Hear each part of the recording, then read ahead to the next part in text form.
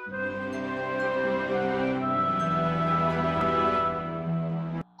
pemirsa YouTube, kembali lagi dengan saya Lord Deus di game Still Life. Dan kembali lagi kita bermain sebagai detektif wanita ini. Dan kemarin kita sudah, ya di video sebelumnya kita sudah menginvestigasi dan mengumpulkan bukti-bukti. Dan sekarang saatnya kita kembali ke kantor ya untuk menyetor barang bukti gitu.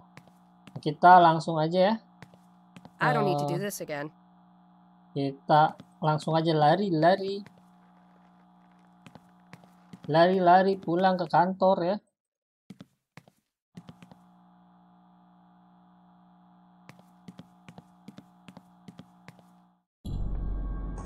Oke, dia ceritain ya. Ayo, kita pulang, Miller. Okay, where to? Saatnya kita melapor ke kantor. The office. What? Waduh, dan terjadi tangganya roboh, guys. Wah, diangkat. Do you like them? Oh, sorry. Ini jagoannya tuh agak-agak gimana gitu ya katanya. Apakah kau menyukai mereka? Itu maksudnya seneng lu grepe-grepe susu gitu kan. Dasar ini ya, jagoannya sangat-sangat ini apa gokil banget gitu ya. Kita coba di sini, sepertinya kita membutuhkan sesuatu ya. Good idea. All I need now is something to pry these boards off. Oke, coba. Kalau nggak salah kembali di tempat investigasi kita bisa mengambil kaki meja ya. Kita bisa mengambil kaki meja untuk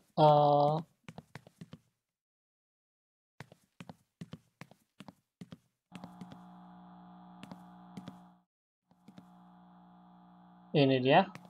Kita gunakan untuk ini apa namanya?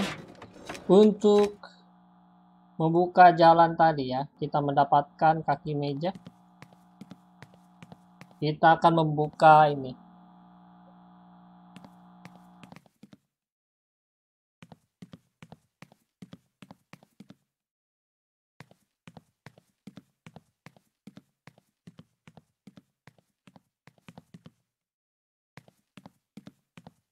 Good idea. All I need now is something to pry these boards I off. know. Sudah tahu gitu kan. Ya, langsung dipakai untuk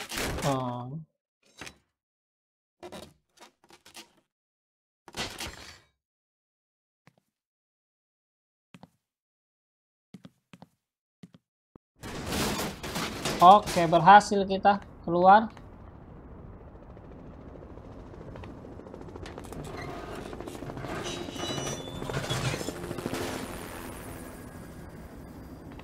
It looks like I'm gonna have to do this the hard way. Karena ini kita loncat aja. Wih, cerita lagi. Ada bus ya, wih mantap ya. Udah kayak ninja, guys. Dan saatnya kita kembali ke kantor. Man, that's smart.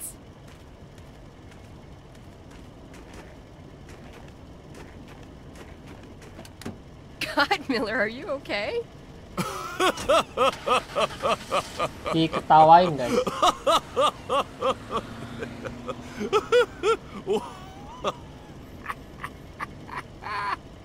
Do you think he's okay? Yeah. Nah, dia baik-baik saja katanya. He's fine. He's fine gitu. Saatnya kita masuk ke dalam mobil. Dan kita kembali to the office ya, ke kantor polisi. Harusnya tuh ada animasi gitu naik mobil ngeng gitu kan. Ya langsung aja kita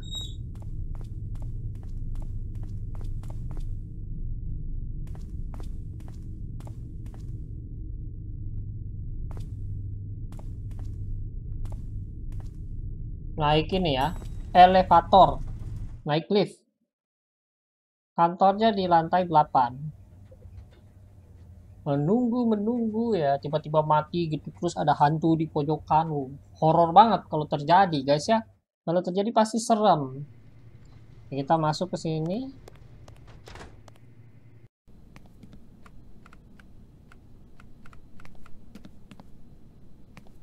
I have a message. Oke.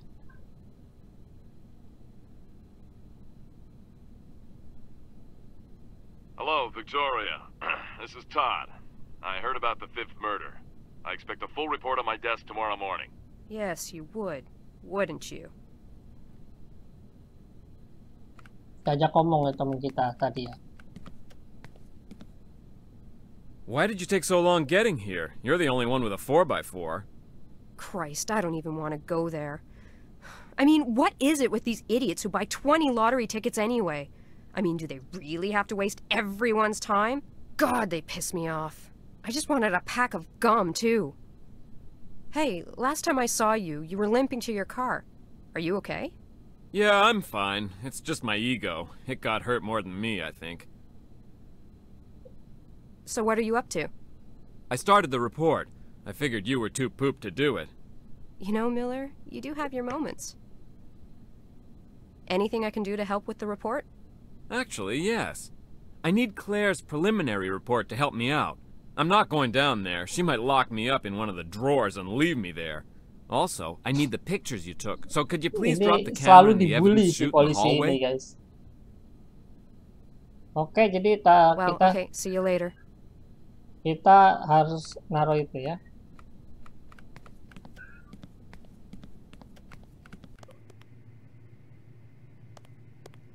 Naruh barang bukti ya. Di mana barang buktinya?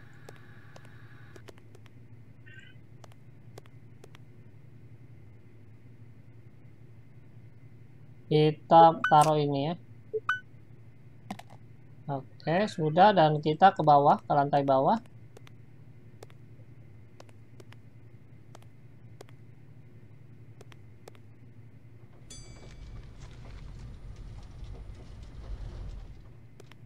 Agen McPherson. Officer Tate? Oke, Agent ini Ashby wants to see you. officer yang tadi ya, She's waiting for you at the morgue. yang Alright. di tempat So, how did you kejadian. guys get the body down? Me and some of the forensic guys set up a ladder where the stairs fell. Oh, well, I hope no one got hurt. Nope, I know what y'all mean, though. That place was as stable as lemmings near a cliff.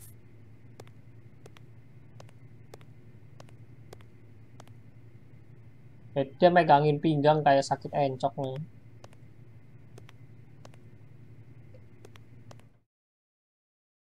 Sekarang kita ke B2.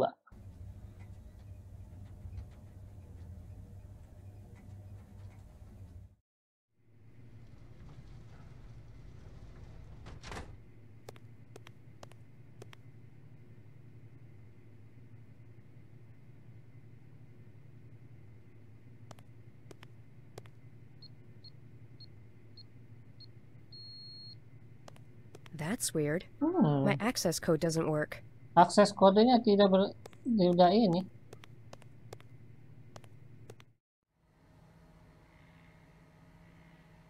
Mungkin ada sesuatu yang bisa kita periksa, guys. Jadi ada tanda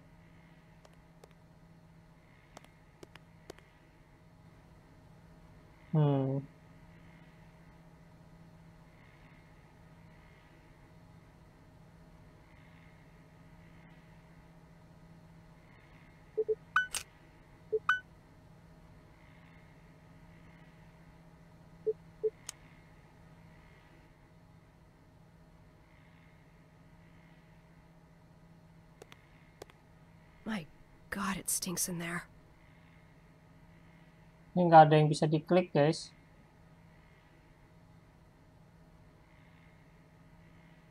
Coba kita keluar. Siapa tahu ada sesuatu.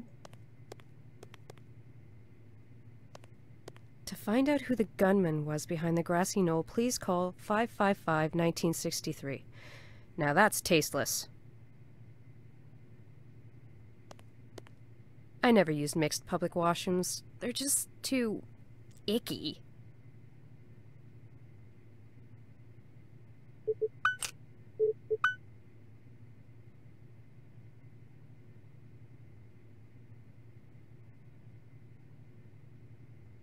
No vodka. Oh, 583.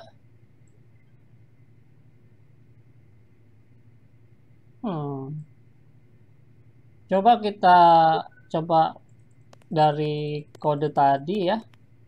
Kita coba random gitu ya. That's weird. My access code doesn't work. Kita coba random.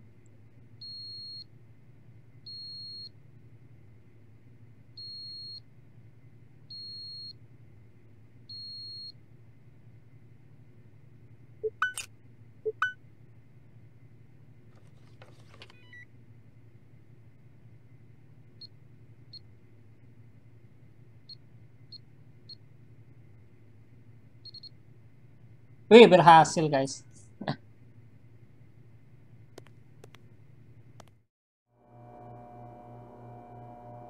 Oke, sekarang kita bicara dengan ini ya. Hey, Claire, get that preliminary lab work done? As a matter of fact, I'm not quite finished. However, I have enough to brief you on if you have the time. For you, always. Okay, here goes. The victim's blood revealed high levels of alcohol. Also, I found traces of rohypnol, which is also known as the date rape drug. This explains why there was no apparent struggle throughout the assault. The assault started in the first room where she was beaten. She probably fell where you found the spot of blood. She was then carried into the next room. Wah, kejam banget ini guys. The killer ripped off her clothes ada and beat her pentilnya. again. She definitely was unconscious at this point. He let her bleed on the floor until he had enough blood to write the messages you found using the luminol.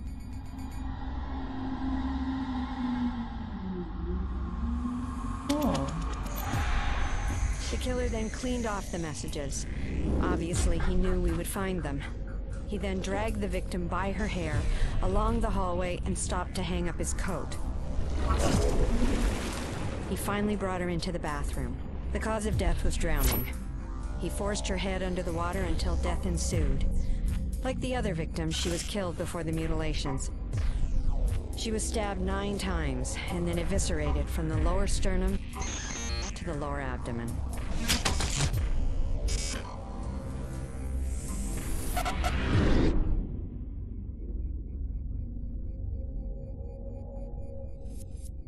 What are you thinking? Kejam sekali I'm guys. thinking these mutilations will get worse. It wasn't part of his MO for the first 3 victims. They were found beaten and drowned, not like this. Do you think he'll change his MO in the near future? No, I don't think so. Drowning his victims seems to be his focus. That stage in the assault is very important to him. No, the stabbing business is from something else. I have a feeling that if we knew what it was, we would catch the son of a bitch. Also, he covered the face of the 4th victim and now this one. This strongly suggests that he knew the last 2 victims. I'll ask Miller to correlate the last 2 victims' info. How about you? Did you come up with anything interesting? Yes, I got a partial that doesn't belong to the victim. Very nice. Did you compare it to the partial you found from the 4th crime scene? No, not yet, but I'll let you know if I can compare them. After all, they are only partials. What about the Kita ini stuff masih I harus found? Anything nanya-nanya worth nih ya. mentioning? We know that our killer has black hair, if it was he that hung his coat on the nail. It might have been a junkie for all we know, but it doesn't matter. We can use the hair for DNA comparison and place him at the scene of the crime. I sent the fibers to the FBI labs to see if they can find anything unusual or unique about them.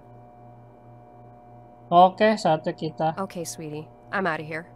Don't forget my beautifully handwritten report. It's on the table. Oke, di meja katanya jangan lupa diambil.